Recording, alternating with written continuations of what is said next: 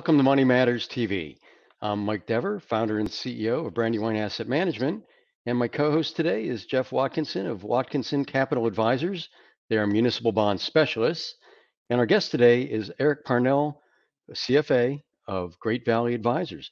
Well, hello, Jeff. Hey, Mike, how are you? Real good, thank you. I think we talked a couple months ago, and we had some activity in the muni bond market in general. And I guess what have you been seeing recently, subsequent to that last conversation we had? Great question, Mike. Here we are, in the final quarter of 2023. And I think the last time we spoke was right around August when there was a lot of fear in the municipal bond market and there was a lot of selling. And as you know, with bonds, when people sell, prices go down, yields go up. And at the beginning of August, we were seeing the highest yields in municipal muni land since 2008, like pre-financial crisis. Right. And there were even higher yields than we saw in the previous year, 2022. And I'm writing newsletters, I'm posting on LinkedIn, I'm talking to our clients. If you're thinking about municipal bonds, you have money in CDs, money market, bond funds, you're looking to upgrade, now would be a great time to look at it. This was the beginning of August. And guess what happens in August? The market gets softer. Right. And then what happens in September? The market got even softer. It seemed like every week, whatever you bought last week was a little cheaper this week. And that went through October. October was the fourth worst month in municipal bond history. Wow. So it was 3 months of fear, panic selling after this announcement. I mean, this level in early August. And we're pounding the table, we're writing notes. On November 14th, JP Morgan wrote an article saying we are seeing equity-like returns, yields, with tax equivalent yields in muni land. And they wrote that research piece. So guess what happened in November? We had a monster rally, the biggest on record. That rubber band got pushed. It snapped back. Huge rally in November. So were you able to convince clients, emotionally, were they able to buy those yields, or did they wait until yields started coming back down again and the market rallied? A little bit of both. Okay. We had a fair amount of new money come in from new clients. We've had existing clients give more money. And then there were other people who are, hey, let's talk after Thanksgiving, or let's talk in a couple weeks. And I'm always straddling the line like, hey, like, you may not want to wait. I mean, it's this good. Right. And I mean, I was saying that in August, and things got softer. But it was still a good point to buy. I mean, it was still a great time to buy. Yeah, it's difficult in your position, I guess, to see an opportunity like that maybe doesn't come around that often. And so now you're pounding the table. You don't want to sound like you're aggressively pitching something, but the reality is it's probably something you hadn't been doing for years. But now you had the opportunity, so you're telling the people, this is the opportunity, this is the time. Not everybody responds. That's why I was curious if you got much response out of that. People seem like they like to chase things rather than take advantage of an opportunity. Yeah, and I try to just tell it the way it is. I mean, I like to post on LinkedIn, and I posted exactly what I said to you. I said 2 months ago, these are the best levels we've seen. And guess what? It's gotten cheaper. Right. And you don't want to be I'm not comfortable being too aggressive. Like, here's the situation. Yeah. And be objective with it. So what should the people that are buying be thinking about when they're buying muni bonds? What are some of the key points to keep in mind? Good question. When you buy a municipal bond, it's kind of like watching your favorite movie. You know how the story ends, but you need to understand how the bond works. You need to understand the structure of the bond. And that's really about, you know, how much is the bond, how much bond interest am I going to receive? When am I going to receive it? And when does the bond mature? When, excuse me, when will I get my money back? And When you say you know the story ends, you know that what yield you're getting, or and now you need to know the details, or exactly, what are you you saying? got to understand. I mean, if you understand, if you know, if you understand the bond, you need to understand the structure of the bond.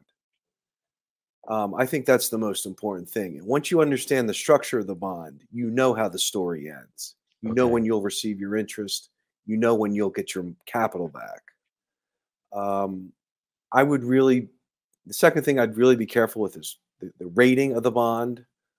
Unless you're an expert, I would stick to investment grade. We stick with investment grades. We do not invest in non-rated or below investment grade ratings.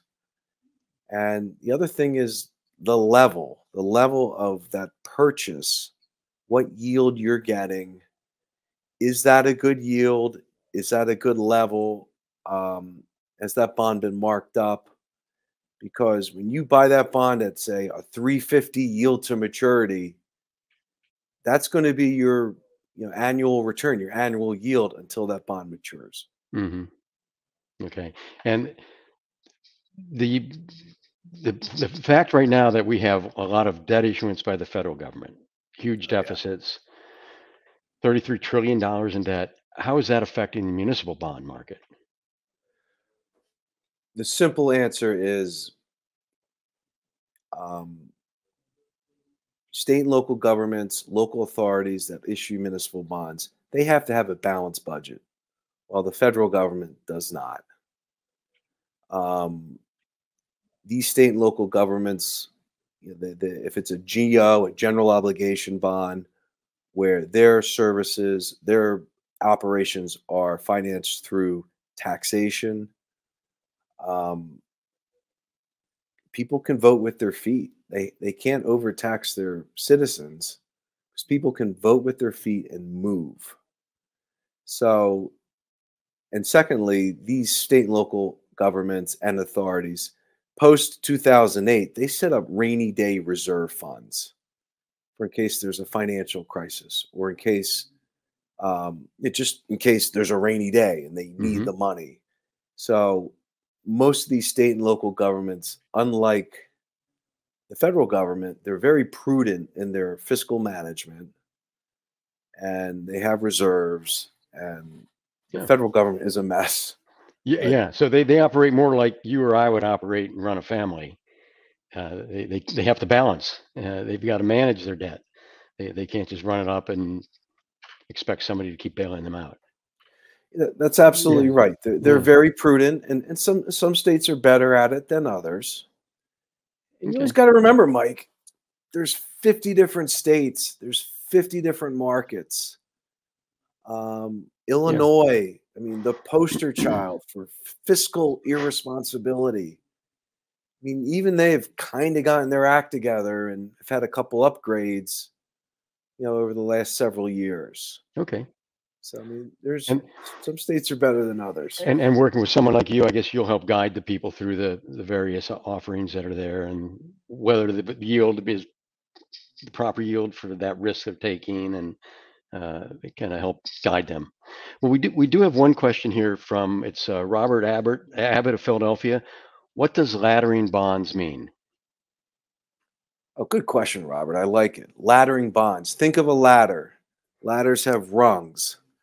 And I read this online that every rung must have an interval of 10 to 14 inches. It's a standard.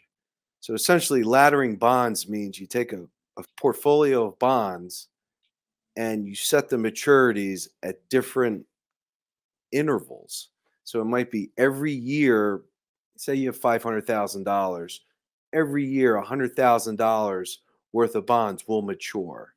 So it puts not only the investor but also the advisor, you're not trying to time the market. You're on a system. You're in a process of investing in municipal bond, excuse me, any fixed income security, Right. whether it's CDs, corporates, or municipal bonds. And The it sounds like thing, that would also provide just diversification, but naturally as well then. absolutely, absolutely. The risk obviously is reinvestment risk. And that can be good or bad because when you have $100,000 worth of capital to reinvest, rates may be higher, which would be good, or they might be a lot lower, and you would earn less interest. Okay, well, thank you very much. Money Matters TV does take audience questions. If you are interested, here's how to send your questions in to Money Matters TV. You can have your questions answered on Money Matters. Please go to our website, money-matterstv.com. On our homepage, click on the banner on the right that says, Send us your questions. While you're on our website, you can find information about our host and guests, as well as show notes and links about this show and past shows.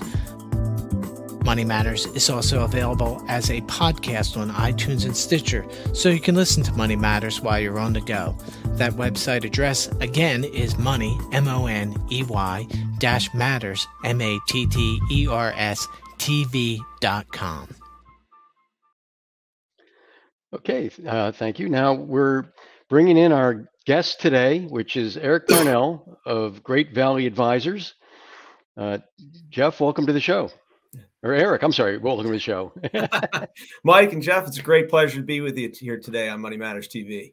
Hey, can you give me just a quick background? I know we have some other questions I want to hit on here, but quick background on how you got into your business. How'd you become interested in finance, and what type of clients is it that you're serving? Absolutely. Well, my path has definitely been a little bit unconventional. I actually started in the industry as an economist. I was a microeconomist working down in Washington, D.C. in antitrust, and made my way back up to the Philadelphia area working as a macroeconomist in the late 1990s. From there, I got on working in investment communications, basically with, for an investment management team, providing investment communications to their advisors and their clients. And then in 2005, I started my own registered investment advisor. And at the same time, I became a full-time professor, first at Westchester University and then at Ursinus College. So that was the stretch of time from 2005 all the way up to 2022. And in 2022, I made the decision. I said, I don't want to be independent anymore. I'm a registered investment advisor, and the world has become more complicated in terms of compliance, technology needs, back office support, fee processing. So I reached out to a firm called Great Valley Advisor Group. And along the way, basically, they found out the type of work that I was doing in terms of asset allocation modeling and economic research. So in bringing my RIA into the Great Valley Advisor Group community, became their chief market strategist. So in my work at GVA, building investment models and serving our advisor clients all across the country. Okay, so then you are the right person to ask about the outlook on the economy, business, markets. In general, what do you see happening? What's coming on? What's on board for the next year for us? Well, it's really been an interesting time. You think about where we've been coming off of the financial crisis, and we had 13 years where we had interest rates pinned effectively at 0%. At a time when economic growth was positive, but it was chronically sluggish. So we had this constant back and forth of disinflation, if not outright deflation, slow economic growth, and always a concern that the Federal Reserve would need to step in and provide monetary policy support to protect us from the next crisis. But then we had COVID, and we had the extraordinary policy response to COVID, which in its aftermath, it was so extraordinary that it helped spark a pretty sizable inflation outbreak that we've had over the last couple of years. So we had, for the first time since the 1970s, culminating in 2022, an extremely difficult market environment, not only for equities, but also for bonds at the same time. Now, in 2023, we've seen a fairly strong recovery in the stock market.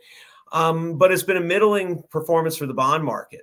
And as you know, you and Jeff were talking about earlier, it's tough the last few months, basically August, September, and October, a difficult time in terms of, equity market returns, but also particularly in the fixed income market. But as we head into the end of the year, I'm no stranger to downside risk. I'm no stranger to being bearish and recognizing where risk exists in the marketplace. But I would say I'm probably about as constructive as I've been on both equities and bonds and capital markets in general as I've been in years. We have an economy that has proven resilient in 2023. All the expectations going into the 2023 calendar year was, okay, recession by the second half of 2023. Well, that never really materialized. I mean, we have a labor market that's been fairly tight. We have a housing market that's held up well. And now we're in a phase where, although economic growth is slowing somewhat, we have improving corporate earnings, corporate profit margins are widening, and probably the most important element is inflationary pressures continue to subside, both on the headline and the core basis. So the setup is favorable not only for stocks but also for bonds as we go into 2024. So likely above average type performance for stocks and bonds over the next 12 months. Yeah, I think if I had to choose between stocks or bonds in terms of what I'm even more excited about, I'm even more constructive on the bond market than I am on the stock market. We had inflation peak in the summer of 2022 on a headline basis, and then peaked on the core in the fall of 2022. And inflationary pressures were increasingly coming down. And we saw a bond market rally that we would expect to see coming off the October lows into the spring of 2023. But then the bond market rolled over. And as Jeff talked about earlier in the show, it was a particularly tough stretch, basically that period from July all the way through to the end of October, where we saw the 10-year Treasury yield push its way all the way up to 5%. But this was taking place in an environment where inflation was coming down. And given that inflation is a primary determinant of bond market returns, that suggested that a real opportunity was starting to come together. Now, we've seen a swift decline in Treasury yields. Bond yields come down, bond prices go up. So it's been a heck of a rally in Treasuries and the bond market in general through the month of November and into December. But there's still a fair amount of room in our view in terms of inflation continuing to come down, get into a glide path, but to be supportive of continued bond market upside as we go into the new year. Eric, I got a question for you. It sounds like what you're saying, the backdrop for U.S. domestic equities and fixed income is favorable. Mm-hmm. What are your views on international emerging markets, equity stocks? How are you what's your view on international investing right now?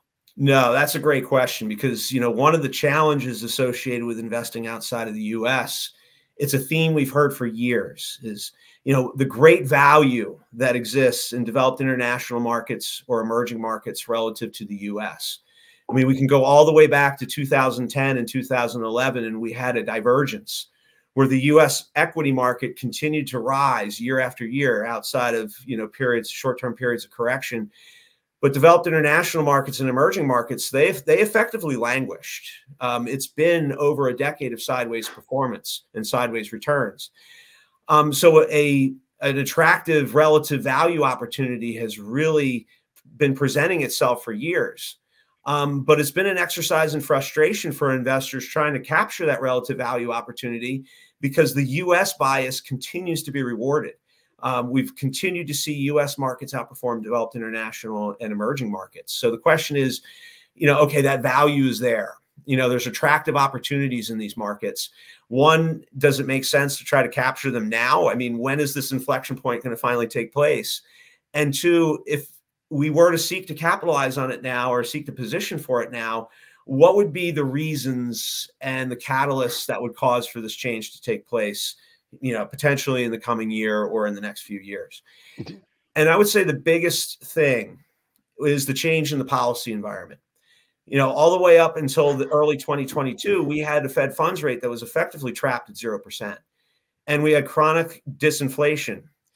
But because of the inflation outbreak that we saw in 2022, and we're coming down from it in 2023, that finally broke the monetary policy fever.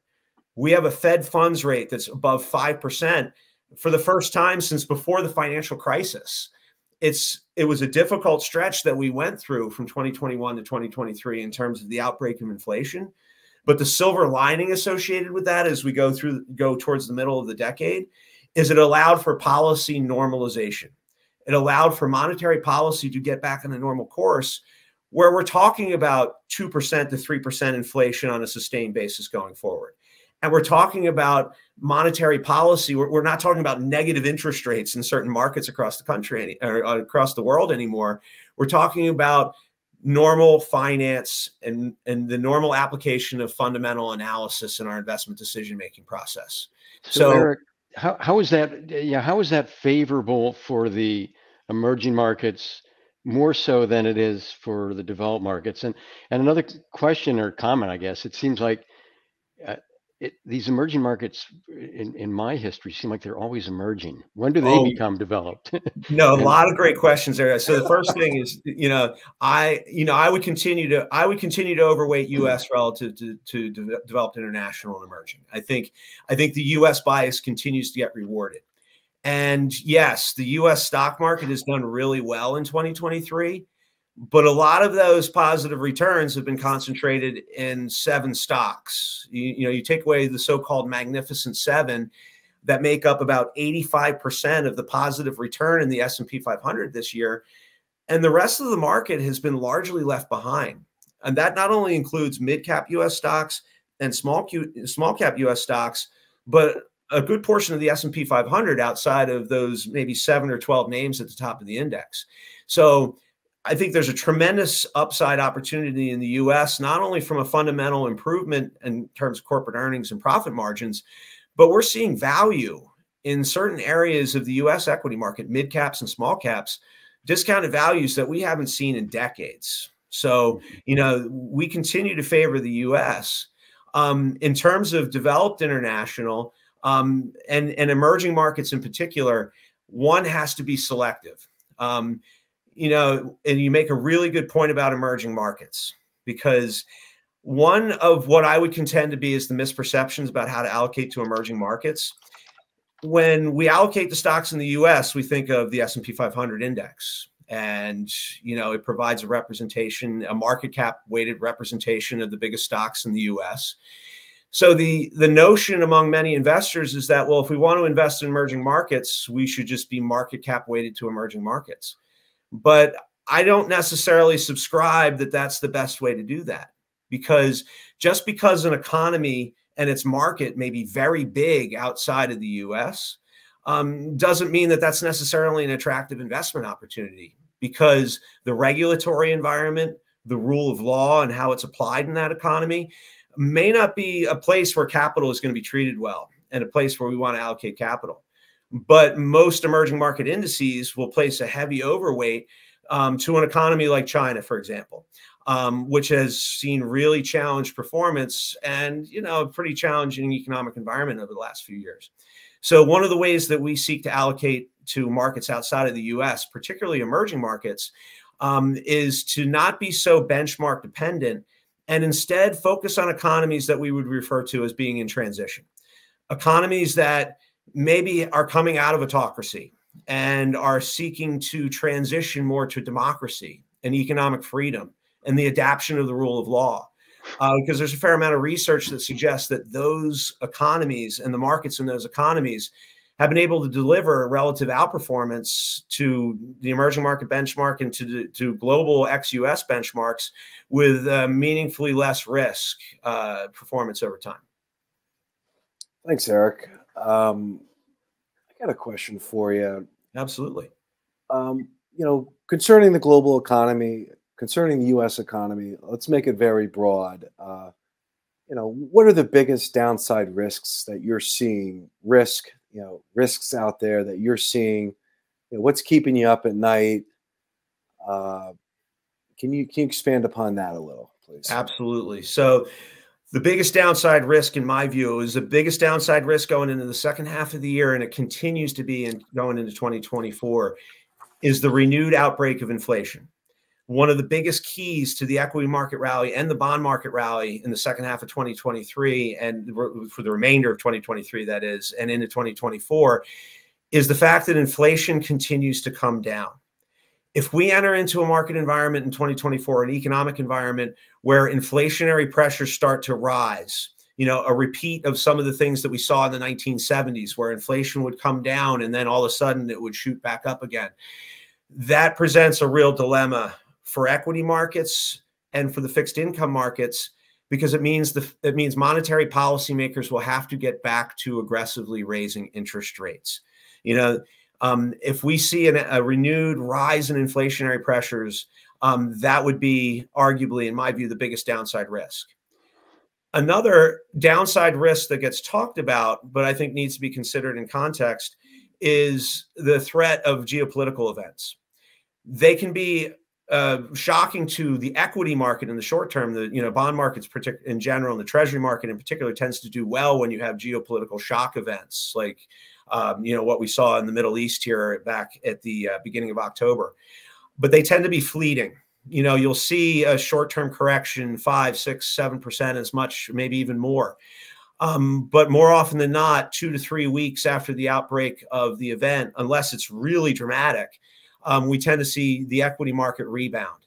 So when we hear about things like whether it's a geopolitical event or dysfunction in Washington from a political perspective, that can cause short-term market shocks. But I think investors would be well served to see those types of shocks as opportunities to basically buy in and add to positions when they take place. So that I guess your underlying thesis of it's going to be a powerful kind of environment, a positive environment, holds even through the shocks that you're seeing, because you see those as maybe being more transient. Let me know if I'm wrong on that. But then my one last question, we just have another minute here. Sure. How would investors invest in these international emerging markets versus U.S. markets? Do they buy a broad global index or that encompasses the entire globe, or do they have some individual countries that you think specifically they should focus on? Yeah, I think in the in the U.S. Differentiating by size, I think being style neutral, growth versus value, is a good way to go in this market environment. I think the current market environment over the next 5 years favors value over growth, but that's probably marginal at best. In international markets, I think when it comes to developed international markets, a more passive approach, maybe with a little bit of alpha generation tied into it, a little bit of an active overlay, is a good way to do it.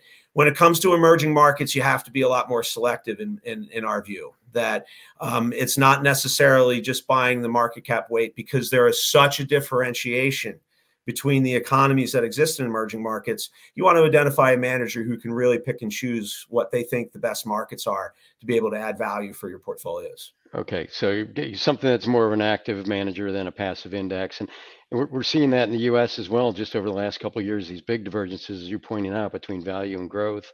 Magnificent Seven dominating the market over everything else. So it's really gotten to be where if you're in a broad market index, you're going to capture some of that. If you're picking wrong, you could be flat instead of up 20% on the year. Absolutely. So, Eric, I really appreciate it, and your insight and the vast amount of knowledge you bring and your background to this. Thank you very much for appearing on the show. Thanks for having me today. I really appreciate it. Very good. And our next guest on Money Matters TV is Adam Battersby, president of Pro Batter Sports. Thank you for watching Money Matters TV, and we look forward to having you back next time where your money matters.